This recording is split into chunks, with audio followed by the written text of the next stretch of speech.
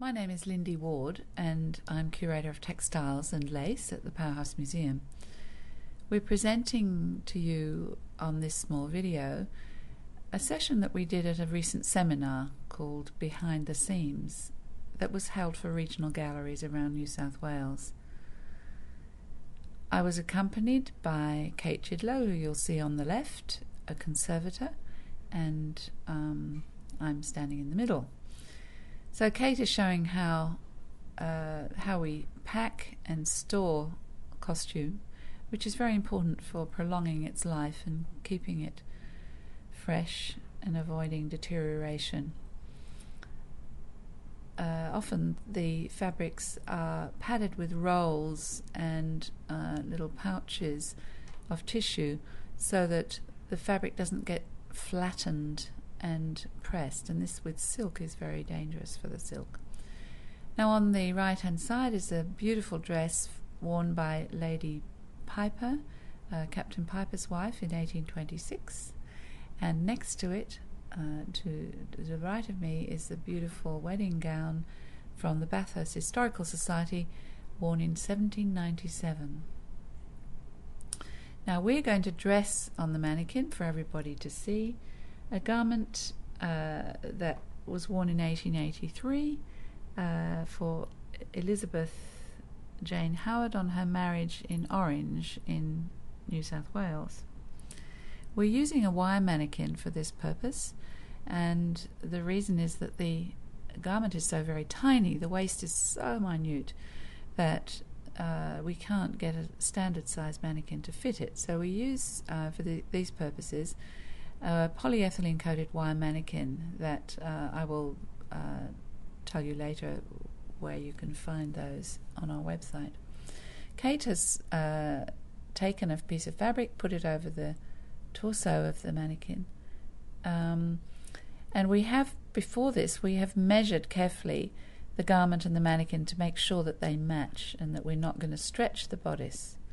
We've now got the tulle petticoat, which is made from a length of tulle with a cotton band that ties with Velcro, fastens with Velcro, and so it can be easily adjusted for different garments. Now the skirt of the garment is quite critical in the dating, and you'll find that putting a garment on display on a mannequin actually helps you to date a garment. So you'll find that a full garment from the 1850s will have the fullness of the skirt right the way around and rather a drooping shoulder line.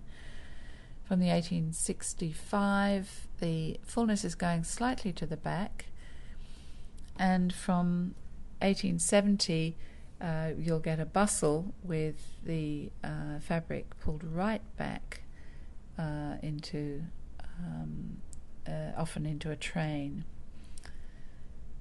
Now we're looking at Kate. She's got the format for her condition report, which is a very simple way of doing it and thoroughly recommendable. A photo of the object, and over the top a mylar sheet, and then you can mark on the mylar sheet all the damage and staining on the garment without having to describe it in words. Much easier. Here we are with two pairs of gloved hands dressing the skirt onto the wire mannequin, which has been adjusted to shape. And in this case the waistband has no hooks and eyes, so in order to secure it we will place a cotton tape around the waist and sandwich the waist of the skirt so that we're holding it up without damaging without putting pins or damaging the waistband. You can see that we've adjusted the mannequin so that the skirt is exactly the right length here. So Kate is tying the cotton tape over the waistband, and that's going to hold very nicely. Turn it round to the front where you can see a classic 1880s style with the draping at the top of the skirt and a straight front. And now we take the bodice and we see the the boning and the waistband that's inside the bodice, which is linen lined, that makes it a lot stronger. So a silk bodice which doesn't have a linen lining, it has to be very carefully checked to make sure it's strong enough to be put on display like this. So we're trying the bodice on. 2 people is a much easier, much safer to use 2 people for this purpose. And we're finding that it's just a little bit too big. To try and do that up is straining the garment too much. So we're going to take it off, and I'm going to squeeze the mannequin in, and the wire mesh mannequin is very useful for this purpose because we can reduce the size. We're reducing the shoulders very slightly and the sides so that there's absolutely no stress at all on the garment. And that's why we've just loosely put the fabric over, so we can easily adjust it without any problems.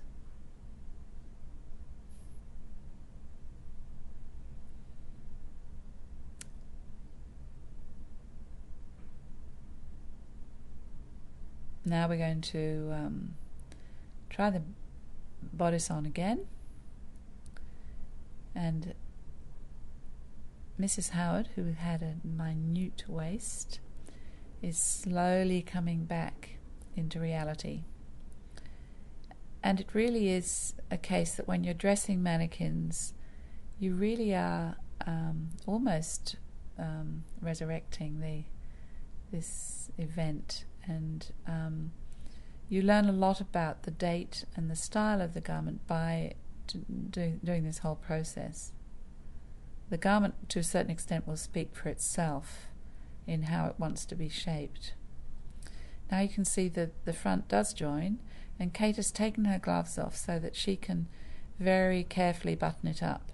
And I suggest you only button up as soon as you're sure that everything else is right. You don't want to have to keep undoing them. And make sure that the threads that join the buttons are strong enough to do this. So she's very carefully buttoning. We're not going to do them all up, as this is a demonstration.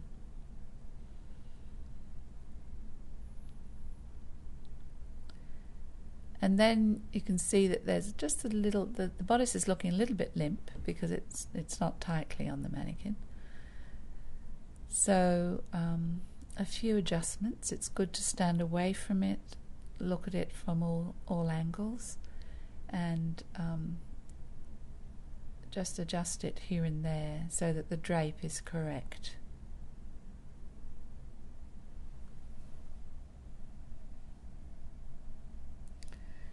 I'm taking some tissue paper to just lift the shoulders a little bit and to fill out the bust of the bodice so that it looks as though a human being is inside it.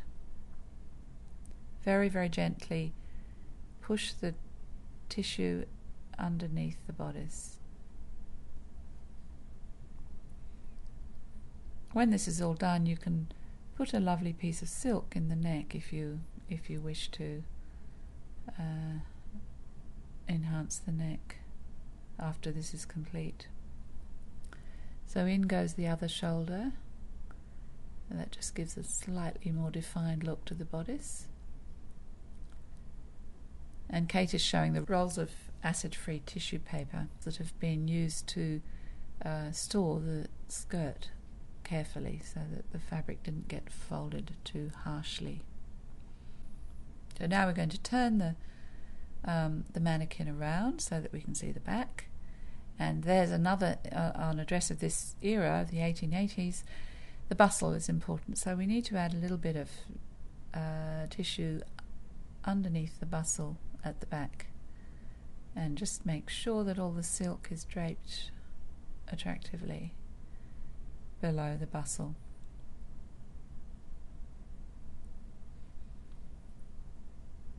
Sometimes a photograph will help you when you're doing this, if you have a photograph of the same period, to help you get the silhouette looking correct.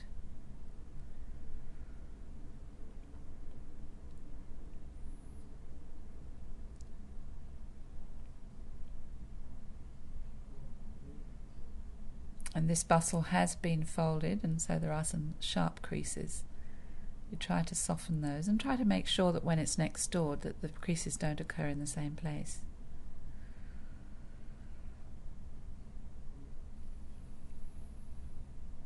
Now Kate has got the train, which is attached with buttonholes onto buttons in the back of the skirt,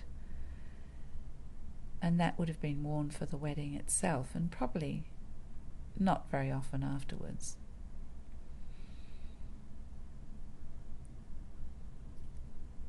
The sleeves, it helps to put either tissue or a stocking filled with dacron, a tube filled with dacron, to lift out the sleeves so they're not completely flat.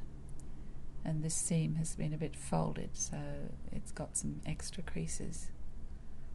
But you can see now the very tiny waist and the nice silhouette that we've achieved with using this tiny mannequin, and how small she is.